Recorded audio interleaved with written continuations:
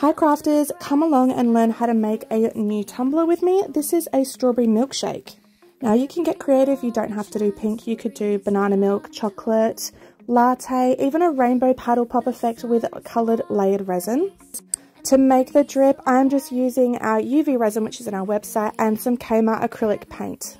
I've mixed it in really well. I did use a pipette, but then I just decided it was taking too long, so let's tip it straight in. You don't have too much control over how it's going to drip, but you can take it slow and get it to go as much as to where you want it as possible. I then used our UV torch to set the resin, but I felt like it was, again, taking it a bit slow, and I wanted it to set a lot quicker so then I could control the drip. So I just took it outside and set it in the sun. While that is setting, I have started to make our solution.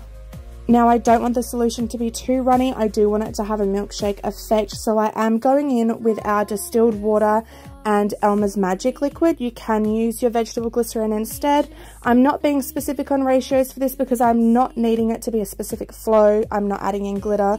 You could add in glitter or polymer clay sprinkles if you wanted to, but I want it to have that real milkshake look. I'm colouring it using the same acrylic paint that I used in the UV resin.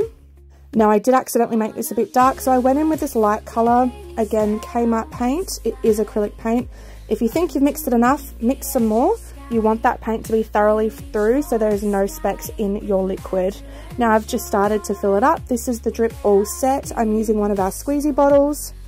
And then to make sure it's properly filled, I've just gone in with a curved syringe.